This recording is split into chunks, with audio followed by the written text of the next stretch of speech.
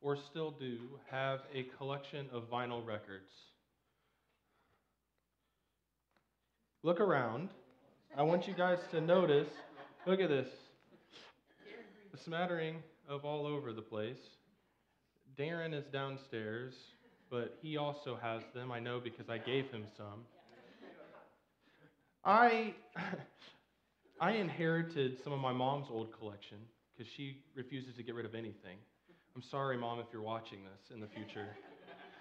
But she knows. She knows her dilemma. And but I've also gone on and bought my own. This was actually a birthday present from Allison to me. And because it's Stevie Nicks and she rules, we got the old school Stevie Nicks from Mom, you know.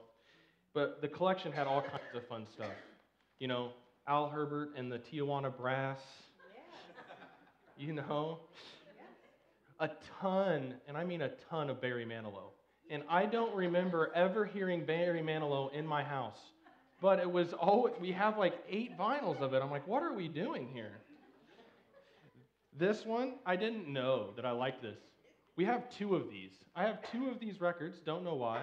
But Baker Street on this, the saxophone in it alone is worth getting the vinyl, right? I feel like there's a YouTube channel that I watch called What's in My Bag, and it's people go to record shops and they pick out a bunch of vinyl and show you. I feel like I'm doing that a little bit. Alice and I went down to St. Louis recently, and there's a huge record shop, and we bought these 2 puppies because you have to. I already had Cosmo Factory, but I saw Bill Withers live, and I was like, I have to have that because, oh my gosh, the band is so good. I'm pretty positive it's raining when this is being recorded at some point outside, and he's like, thanks for coming out. It's so good. I mean, the band is just so good, and I love me some Bill Withers. This whole sermon is not on records, though. If you want it to be, we can talk about this stuff. But I won't put you guys through that. Also, that Bill Withers record is like a creamy yellow. It's great looking. So, there's something about vinyl records that just draw me in. You get to look at them, you get to open them up, get to look at the liner notes, get to look at all the pictures. You don't get that when you hit play on Spotify. And something that I have noticed is that I've been doing that for years.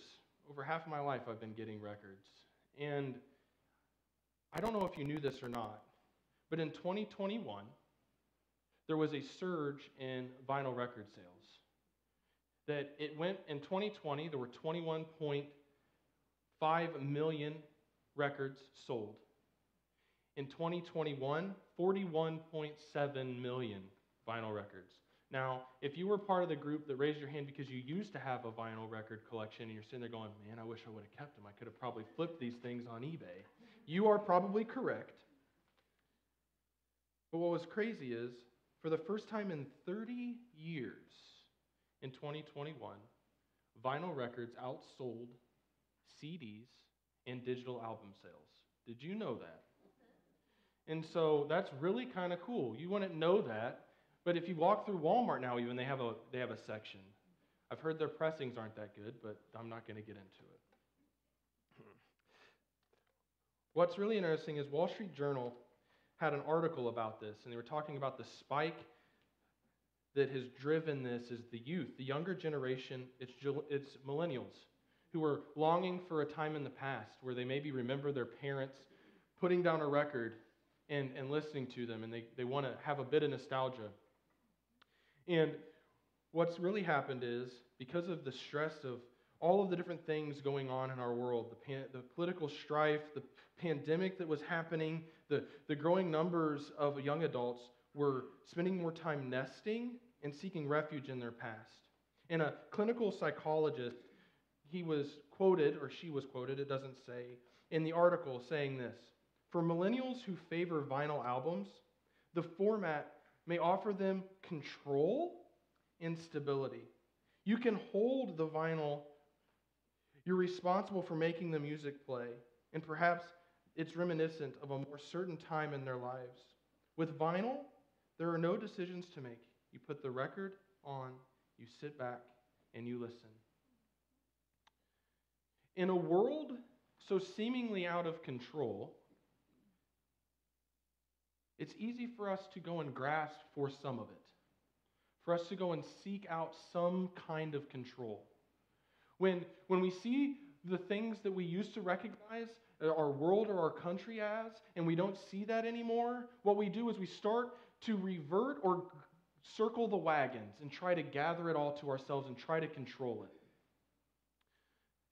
it. And what ends up happening is, in a world so seemingly out of control, I want you to know today there is only one who is really in control. So quit trying to take it from him. And I can tell you that the feeling of ambiguity and all of the things going on in the world has made me turn to things that make me feel like I can control that.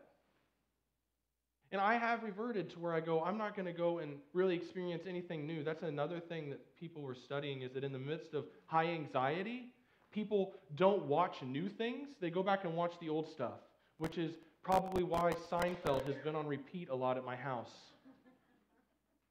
It was a simpler time. You just had to worry about getting in line and saying, soup, please, and get next. No soup for you. So, I don't know about you, but the more I try to control, the less I feel in control.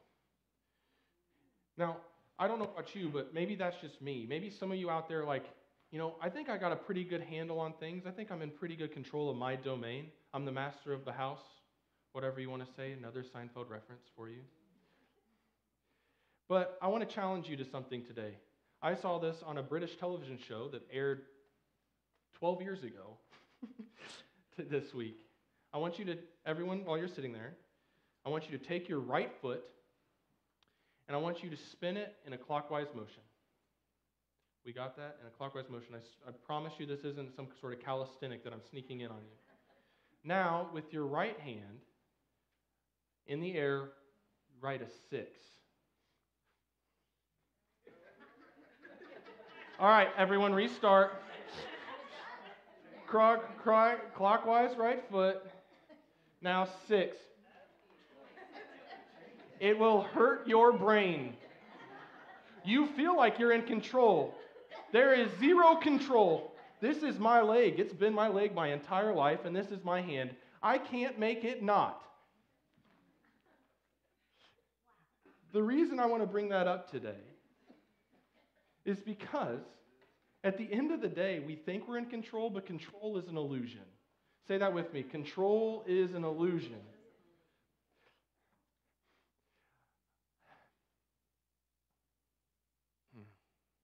Sorry, I'm just trying to make sure I'm going down the right path.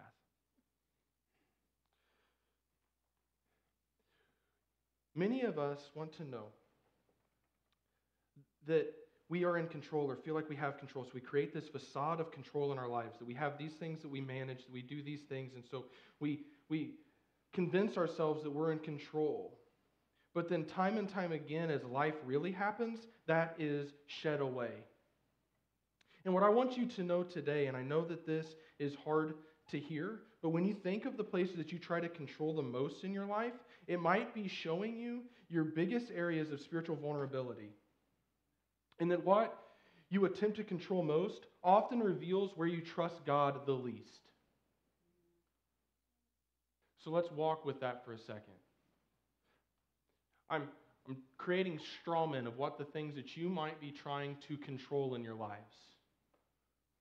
Or something that you have tried controlling in the past.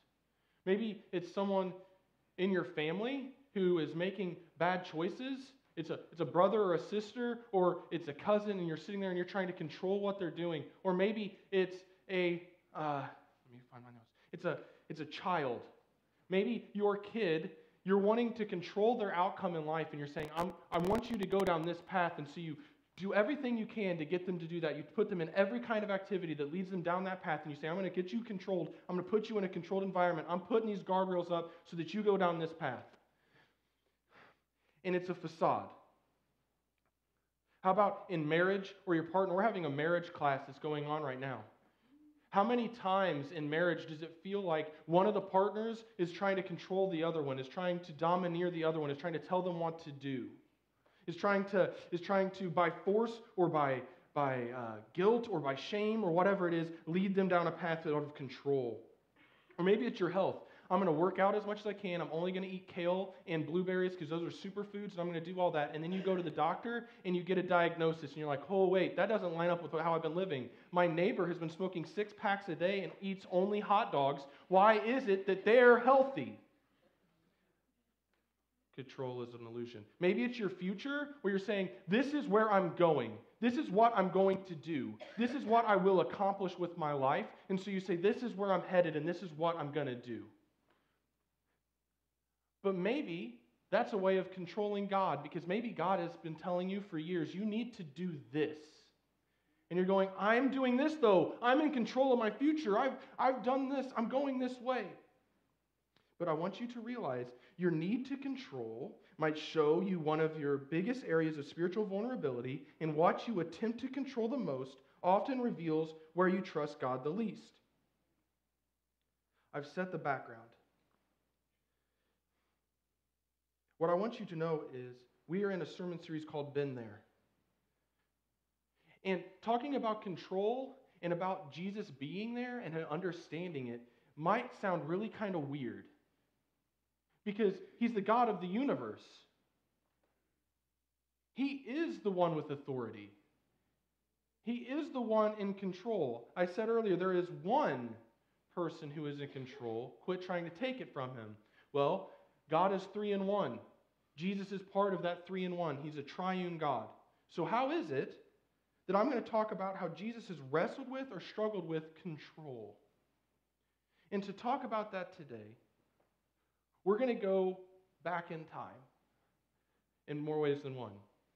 Last week was Easter, where we talked about Jesus' coming out of the empty tomb and about him rising from the dead. But I want to talk about what led to that taking place. And so we go to the night before Jesus is killed. And that night before Jesus is killed, what ends up happening is Jesus has had the Last Supper where they all sat or stood on one side of the table for some reason.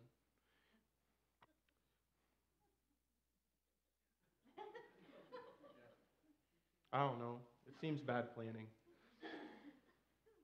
Then he goes to a garden called Gethsemane. Do you guys know what Gethsemane means? Have you ever heard what Gethsemane means? I didn't know this until this week. What is it, Kenny? The wine press. It means wine press. That will be important in a minute. As we look at Jesus being there, I want you to see Jesus in this story in Matthew chapter 26. I want you guys to follow along on the screen. If you're an analog person and you want to have control of your own Bible, it's Matthew chapter 26, and we'll be in verse 36. And what we're going to do is we're going to just walk through this story. Now, I want to set some backdrop. Jesus has predicted his death. He knows what tomorrow holds. He understands what is coming. His disciples refuse to believe it, even though they've been told upwards of 3 to 4 times, I am going to die and I'm going to leave you.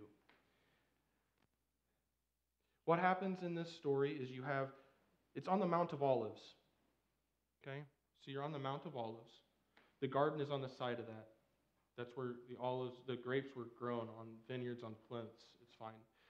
And then what ends up happening is Jesus leaves all but 3 down lower on the mountain. Then he goes with 3 up, and then he goes a little bit further from them into the garden. Okay? And so that's the picture I want you to notice is happening, is you're going from multiplicity to singularity. That's a big word. He's going from a lot to a few. Palm Sunday, a lot down to a few, down to 1.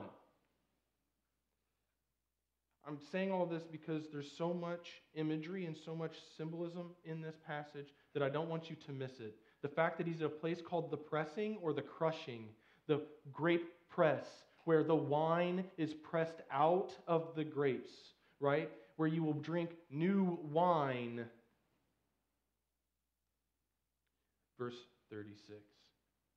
Then Jesus went with his disciples to a place called Gethsemane. And he said to them, sit here while I go over there and pray. He took Peter and two sons of Zebedee along with him, and he began to be sorrowful and troubled. Then he said to them, "My soul is overwhelmed with sorrow to the point of death. Stay here and keep watch with me." Going a little further, he fell with his face to the ground and prayed, "My Father, if it is possible, may this cup be taken from me. Yet not as I will, but as you will." Then he returned to his disciples and found them sleeping. I'm going to take a pause. Sleeping is a small symbol of death. Okay, I want you to think about that in this story. You have these men who can't stay awake and they're falling asleep. To fall asleep is a euphemism, is a symbol of going to death, right? So they're supposed to be watching life. They're supposed to be watching the life giver. They're supposed to be watching the author of life, yet they can't do that. He's in his biggest hour of need, yet they keep going to death. I don't know how much that's going to play in. I just needed to say it. So I needed you guys to hear that. What verse was I in? Couldn't you? Okay. "Couldn't you men keep watch with me for 1 hour?" He asked Peter. "Watch and pray so that you will not fall into temptation. The spirit is willing, but the flesh is weak." He went away a second time and prayed, "My Father, if it is not possible for this cup to be taken away unless I drink it, may your will be done." When he came back, he again found them sleeping because their eyes were heavy. So he left them and went away once more and prayed the third time, saying the same thing. Then he returned to the disciples and said to them, "Are you still sleeping and resting? Look, the hour has come, and the Son of Man is delivered into the hands of sinners." Not the Romans, not the Jewish priests, mind you, not to Judas, into the hands of sinners. "Rise, let us go. Here comes my betrayer." As we examine this familiar story, I want you to recognize that Jesus was really going through it. Jesus is the Messiah, and therefore he deserves elevation and praise. I taught this in my class in Philippians. There's something important for us to understand.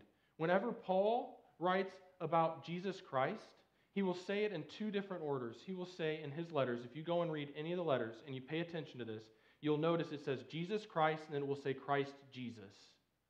Jesus is both fully man and fully God. But when Paul is writing in his letters, he puts Christ Jesus first because Christ is focusing on the Messiah and the deity of God. And then when it's Jesus Christ, Jesus first, it's on the humanity of God.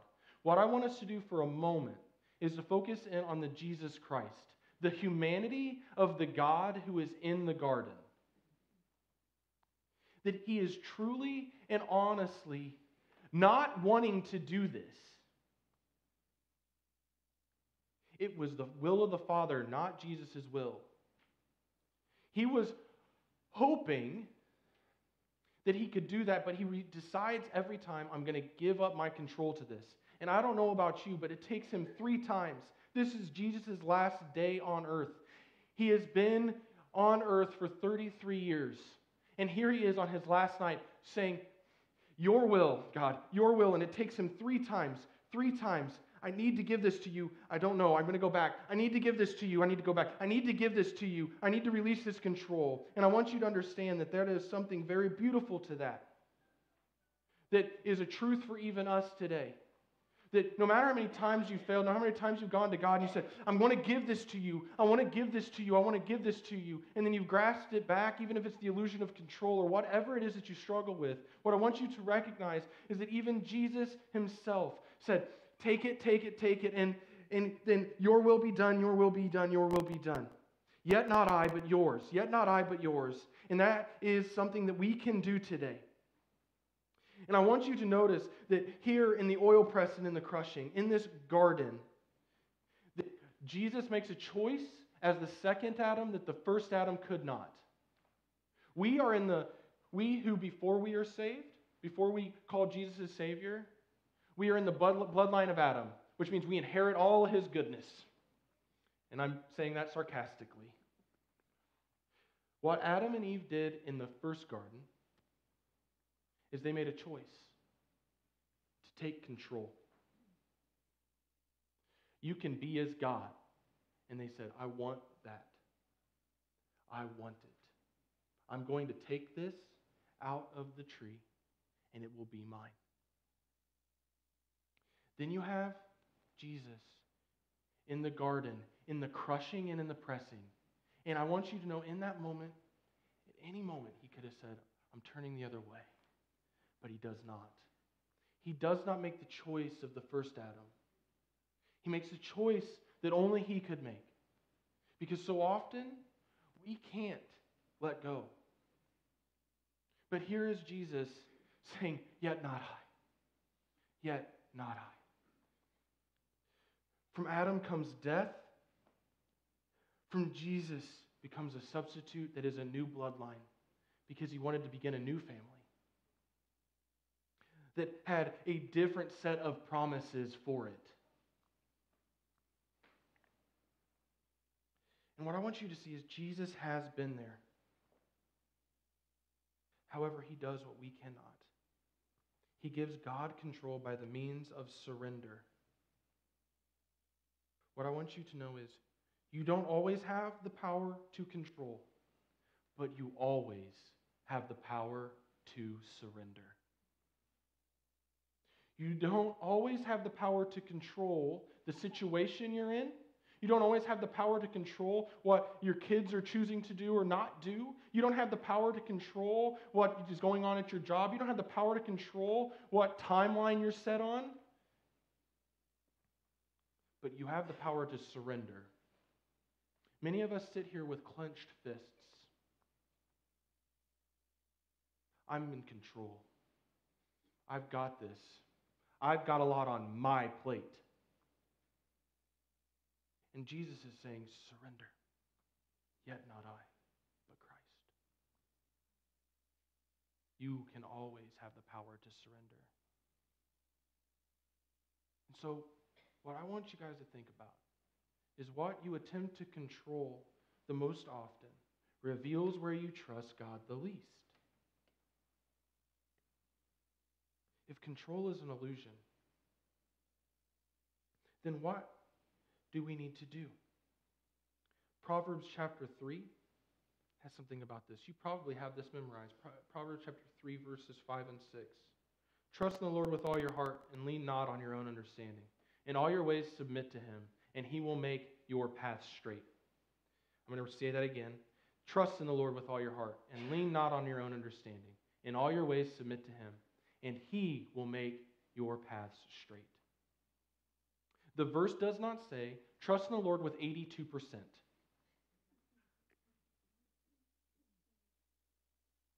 It doesn't say, trust in the Lord in all things except for at sporting events. Because when it comes to that world, you can act however you want. It doesn't say when dealing with other people in business and dealing with people who are maybe the way you interact with people at restaurants or the way that you interact with people in your daily lives. Submit in that way too.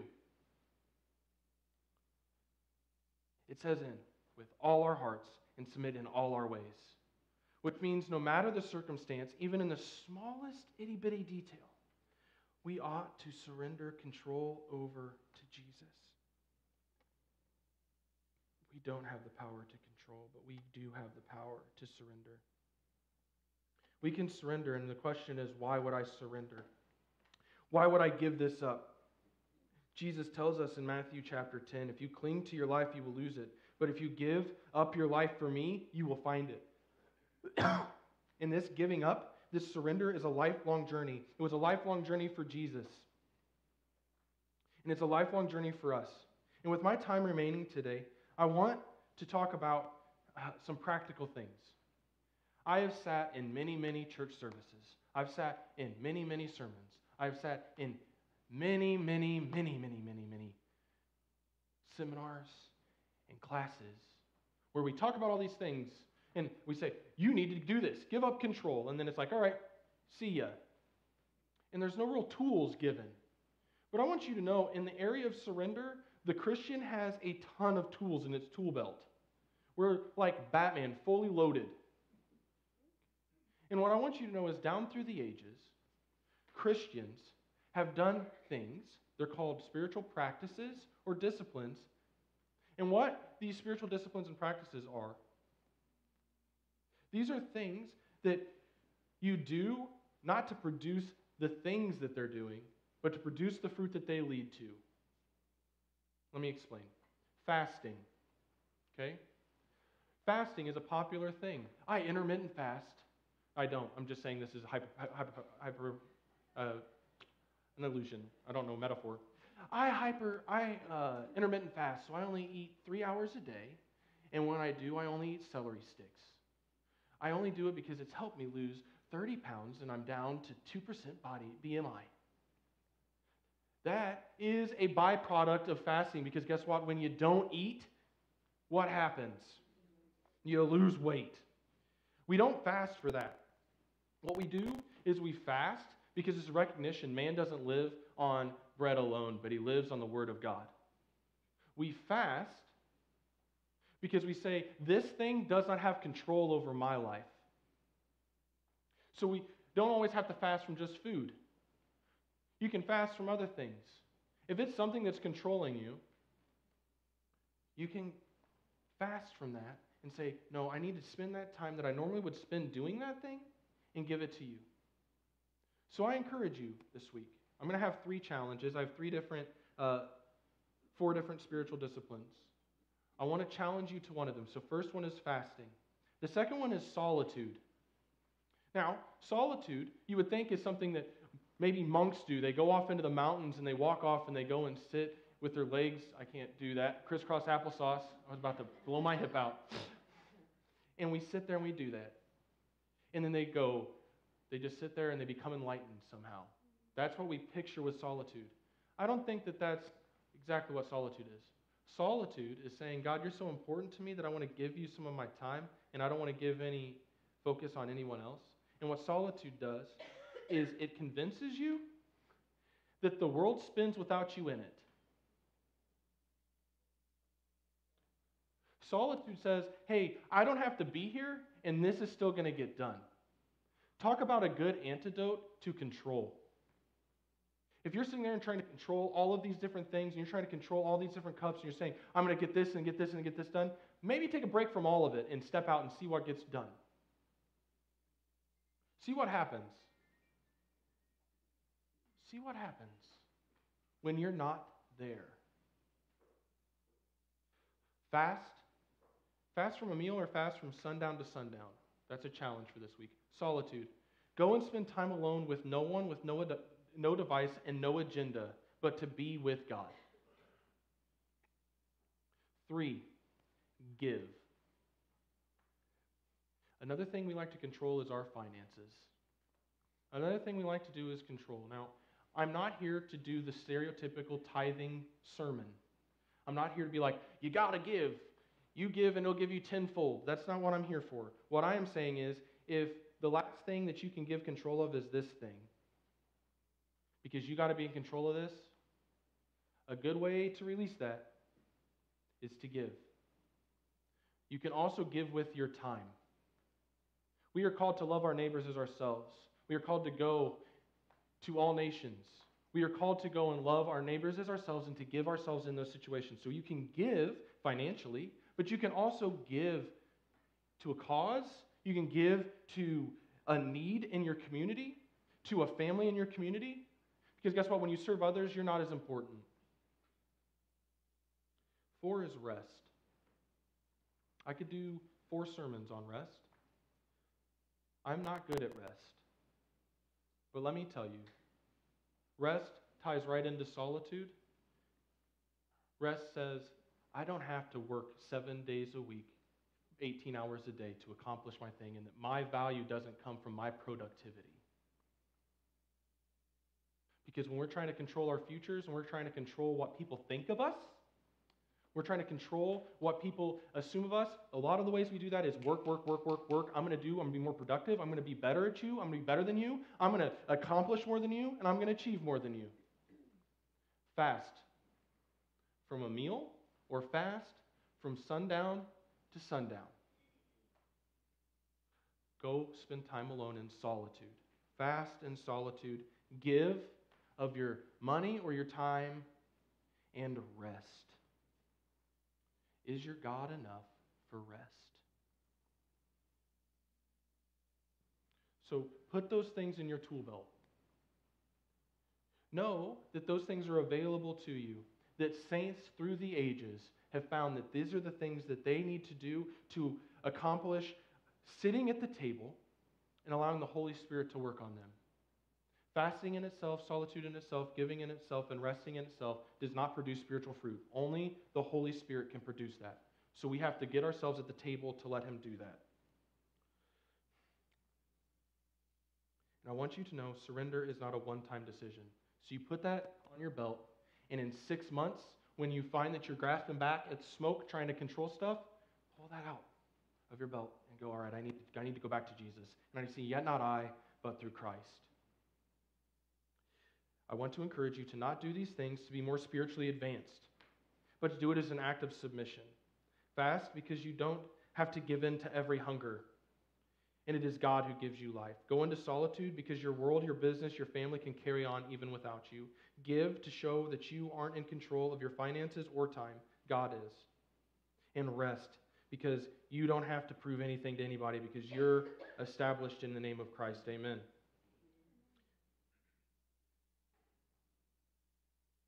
As we get ready to sing a song, as the band comes forward, I want to pray over control. I know that I struggle with it. I know that I deal with that, and then I try to stay away from control because it is a shiny thing. It's like the ring in the Lord of the Rings. You're drawn in by it. You're like, I want this thing. It's my precious. That control thing is. It really is, because control, it's like a drug for the mind, because you can sit there and look what I've done. Look what I've done. Look what I've done. Guess what? If you want to accomplish what God wants to accomplish in your life, if it's ever about you, you're wrong.